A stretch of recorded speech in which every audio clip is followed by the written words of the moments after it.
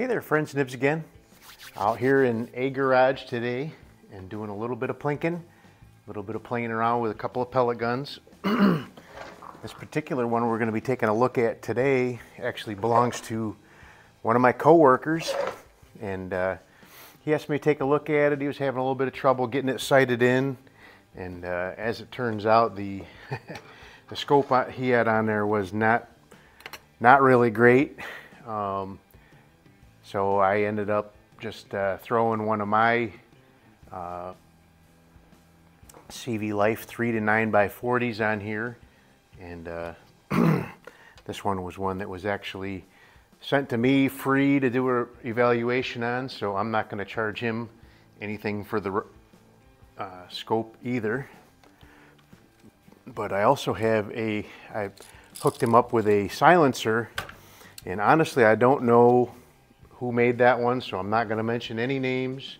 That way nobody will be hurt feelings or anything like that. But I've gotten silencers from 3 or 4 different 3D printing companies. I don't believe it's the one that I normally am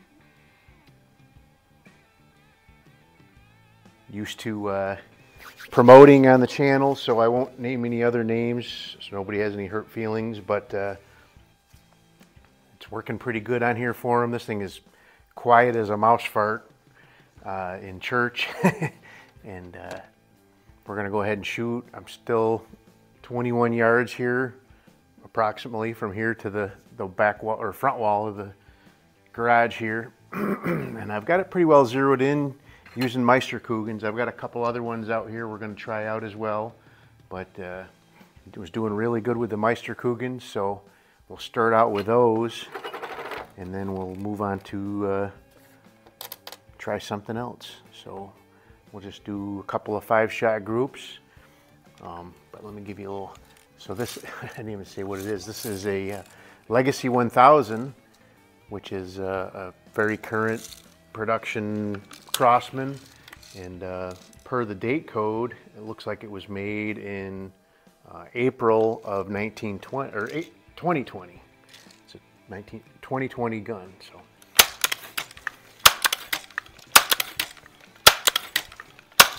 5 pumps gives us really good speed and accuracy. So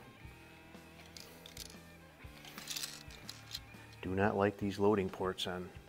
Goes all the way back to the 766 and then 2100 and now the Legacy 1000. So not very good. So let's see, let's go to 12 o'clock with this one.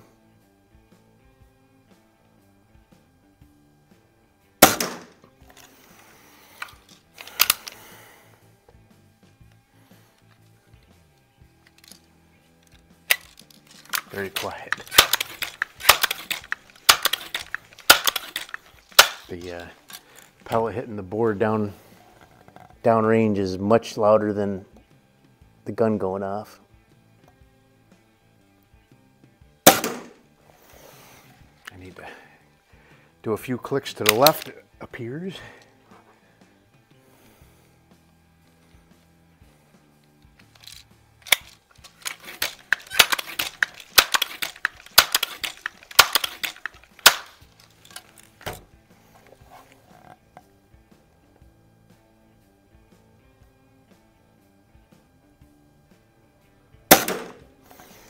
That's looking pretty good. That's really good for one of these guns for 20 yards, 21 yards.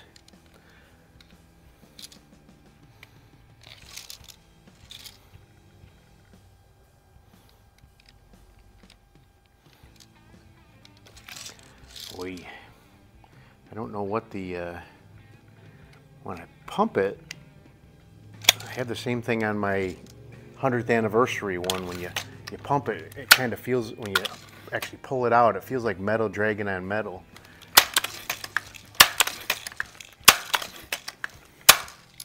I don't have that with my 766 or either of my 2100s.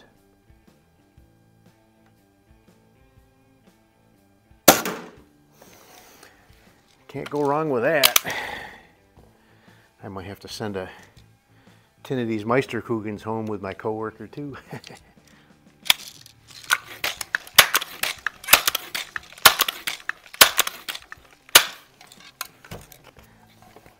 But they are a pretty awesome gun. Crosman did a pretty good job with them.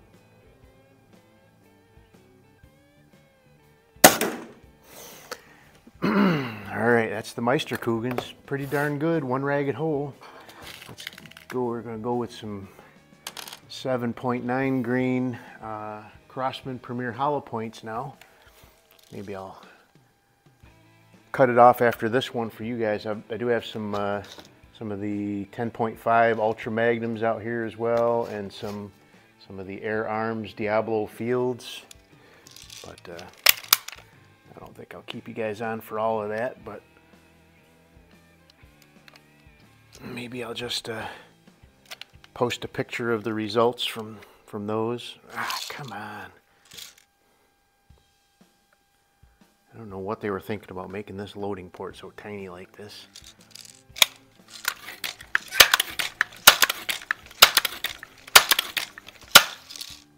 All right, I'm gonna go to 9 o'clock.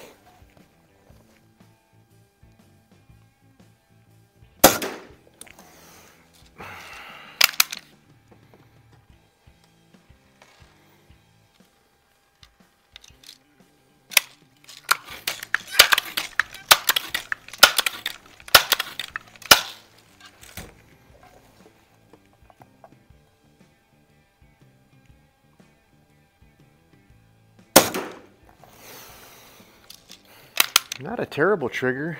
It's a little heavy. Typical stock Crosman trigger.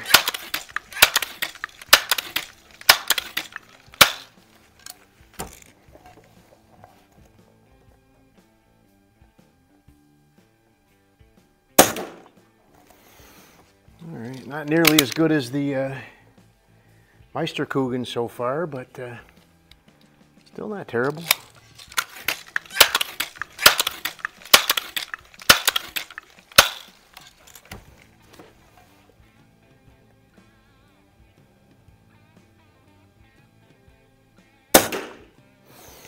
It looks like that first one was kind of a flyer, but the rest of them are stacking up pretty good.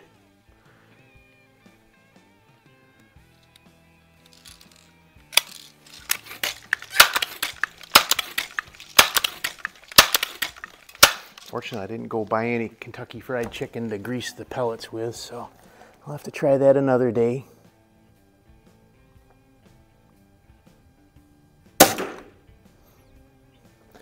Yeah, other than that first one, that was a pretty darn good group. Let's see, I got some time left. Let's try these Ultra Magnums. So these are a 10.5 grain. They're a full dome.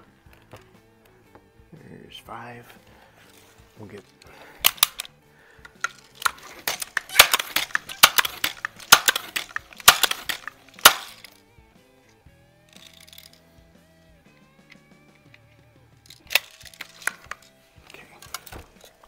We'll go right to the center with this one. Got a little bit of drop there. Kind of expected that. A couple grains heavier.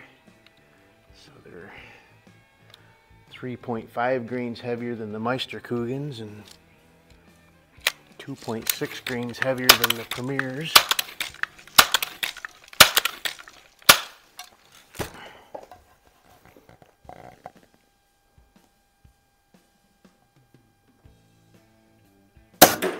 Oof.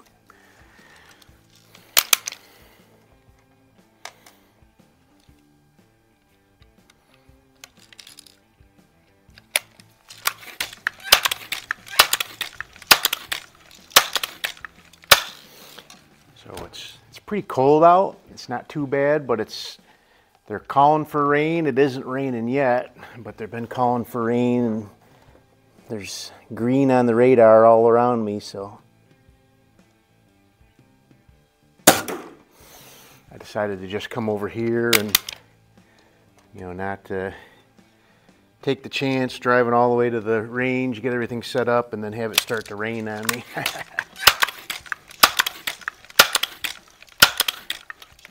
My luck, it'll not rain at all because I didn't go over there.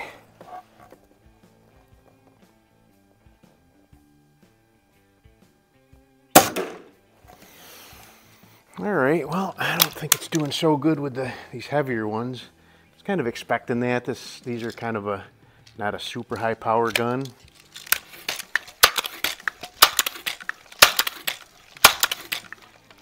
Not a terrible group. Definitely a minute a squirrel.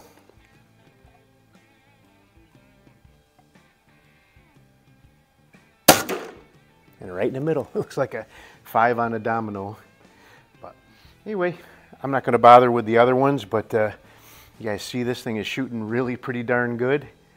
Very quiet with the silencer. Got a new CV Life 3 to 9x40 on there. The other one was just, it looked like the same scope pretty much, but I could not get that thing to focus. Didn't matter low or high or in between. It was just really blurry. The crosshairs were really blurry on it. It did not have any name on it. It didn't even say made in China. It just, the only thing it said was 3 to 9x40 on the bell. I don't know where it came from. He said he got it from his father. Didn't know where his father got it from, but he wasn't emotionally attached to it, so we're gonna change it out with something a lot nicer.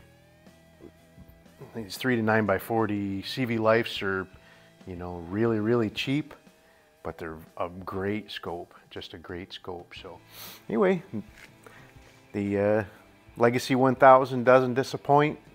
Really nice groups. Worst one was the